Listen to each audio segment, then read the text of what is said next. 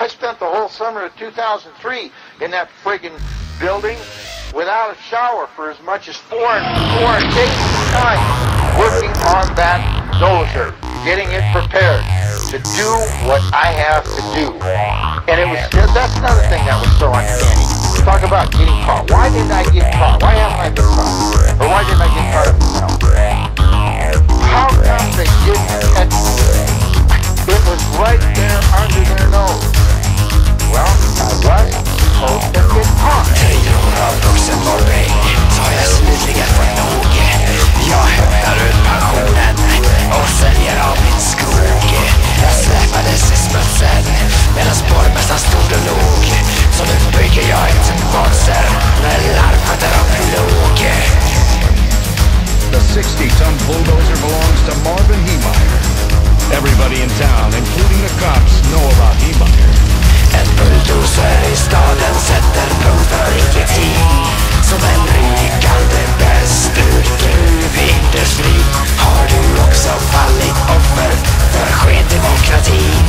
Så vinner du en resa i min schaktmaskin. I skjulets trygga mörker, jag svetsade och svet. Nu börjar motorn bröla som en brunstig gammal get. Tar sikte mot fabriken som en pansarklädd profet.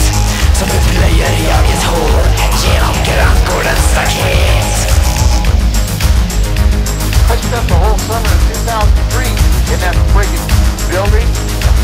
A secret workshop. En bulldozer i staden sätter punkt för idiotin. Som en rykande bäst ur gruvindustri har du också fallit offer för skendemokratin. Så vinner du en resa i min schaktmaskin. Samhällsapparaten är dödligt sjuk. Rivningskontraktet har satts i bruk.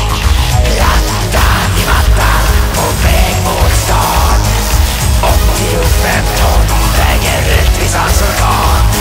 7 miljoner dollar blir notan för mitt dåd.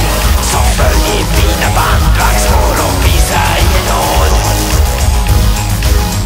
You meddled in my business and took what I deserved away. You took advantage of my good nature.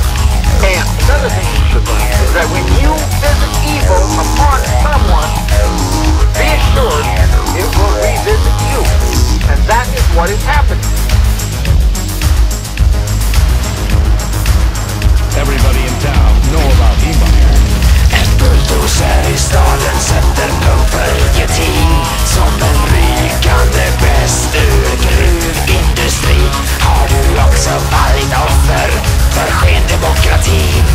Så vinner du en resa i min schaktmaskin.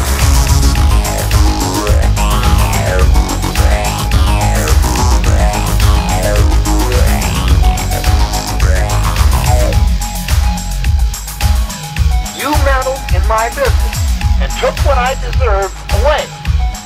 You took advantage of my good nature.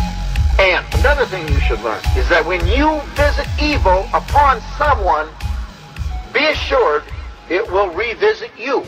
And that is what is happening.